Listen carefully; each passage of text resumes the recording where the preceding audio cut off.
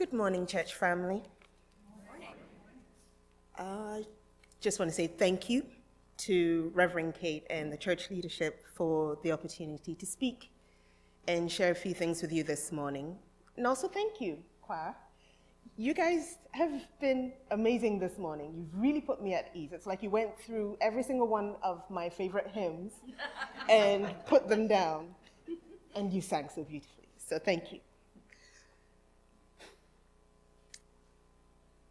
Father, may the words of my mouth and the meditation of our hearts be pleasing to you, O Lord, this morning, even as you use me as a vessel. Amen. I was glad when they said unto me, "Come, let us go into the house of the Lord." Oh, how good and how pleasant it is for brothers to live together in unity. These are scripture verses that are a wonderful description of the anticipation and the delight that we experience when, as Christians, we come together as a community. It really doesn't matter whether it's in this church here or the one across the street, or even if it's a church on a totally different continent. We all have received an invitation, it's an open invitation, to Jesus' house. And we know that when we get there, it's going to be amazing. Like this morning.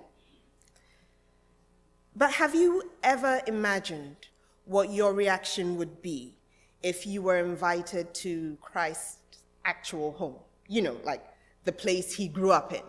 The place where he lived, he breathed, he ate his meals. Would you bring everybody in your life along, tell everybody on the way, I'm going to Jesus' house? Or would you keep it to yourself? Don't answer that question just yet. Even though we live in a land that is far removed in time and space from Jesus' physical presence here on earth, wherever we gather is, in actual fact, his home. It's all of us as individuals and as a community. The Bible actually does give us a glimpse into what it was like in Jesus' home during his ministry days. The Gospel of Mark tells us that once people heard Jesus was home, they flocked to him. They packed that house so much that there was no room, not even outside, for you to see or hear Jesus. But there was a small group of people that were so desperate to do that, that they climbed right onto the top of the house. They got onto the roof, and then they broke it down and lowered a paraplegic friend so that Jesus could see him and minister to him directly. I mean, it's an exciting story, and we often think about the miracle of healing that followed. But I wondered, why didn't the people outside and, the people at the door, why didn't they make room? You see somebody in obvious distress, wouldn't you step aside? And it made me think even further. Am I doing that? Am I standing in the way of somebody who wants to come to Christ? Is my life a witness, or is it a hindrance to the gospel? Do I welcome people seeking salvation, or do I check to see if they have the right clothes, the right race, gender, criminal background? Nobody needs my approval to enter the house of God. I didn't issue that invitation, and neither did any of you. John 3:16 has no discriminatory bars whatsoever. The people came to Christ, and they were welcomed despite the disapproval of the religious leaders of the day. The paraplegic and his friends were so sure of and so desperate for the welcome of Christ that they broke the roof. Christians who leave the faith or switch denominations often cite church hurt as the reason for their departure. And I've come to realize that sometimes we, like the teachers of religion, who were also seated in Jesus' house, by the way, feel the need to gatekeep.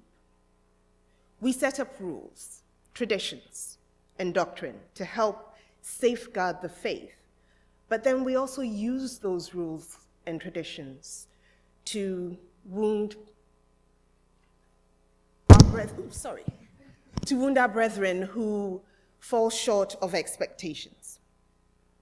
This morning, Christ is reminding us of what's important. He came to heal the sick and the lost, and that healing he offers is both spiritual and physical. Most importantly, it's open to all of us. He said, "Come unto me, all you who labor and are heavy laden, and I will give you rest." It's a rest that heals, a rest that strengthens. It is a rest that makes whole.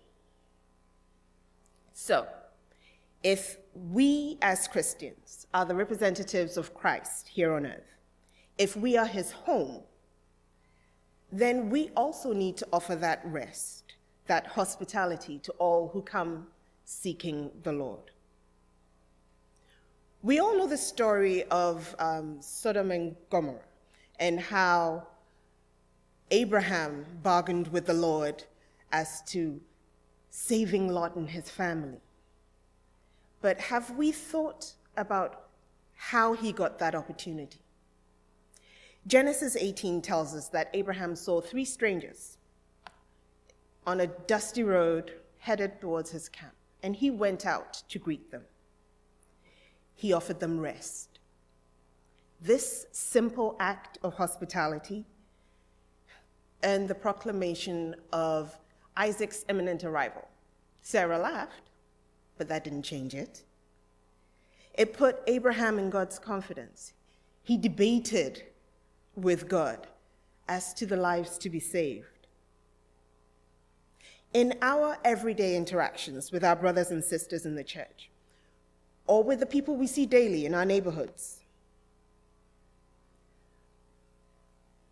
do we realize that we might be the only Bible that they might ever read? Are we exuding the hospitality of Christ that caused him to ignore the broken roof and fix the broken body? Are we putting ourselves and our resources at the disposal of strangers and neighbors alike? Or are we the reason for someone's dismissal of Christ and their departure from the church? Last year, when my family moved to Germantown, we had no definite plans to be here specifically. We were cautious about finding a church home, so we visited lots of different churches, pretty much all running along the same theological lines, offering the same social services and all. But for some reason, we just kept popping up here. We'll go somewhere else. Next Sunday, we'd be here. Go somewhere else, come back here. It's because we saw that open invitation from Christ on display here in the lives of you all. We weren't the only ones who looked like us, or thought like us, dressed like us, talked like us. You all spoke to us so warmly, so openly. You didn't treat us like we were curious objects. We were people.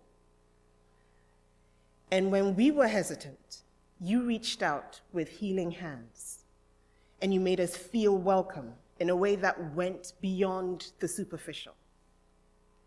Yeah, it's nice to go to a church and receive a fancy welcome basket. But I agree with Rosaria Butterfield. She wrote a book called The Gospel Comes with a House Key, practicing radically ordinary hospitality in our post-Christian world. This is what she said.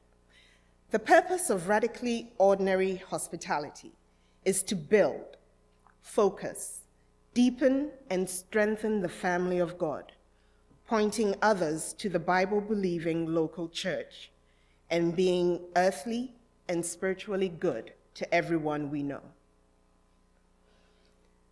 So, knowing this, today, I choose to be hospitable in my thoughts, my words, and my actions towards all that I meet, so that they might draw closer to Christ.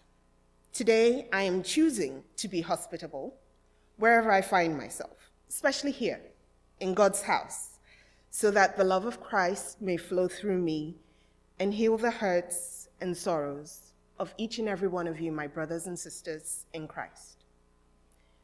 Today, I'm asking you to join me on this journey of healing hospitality. Let us pray.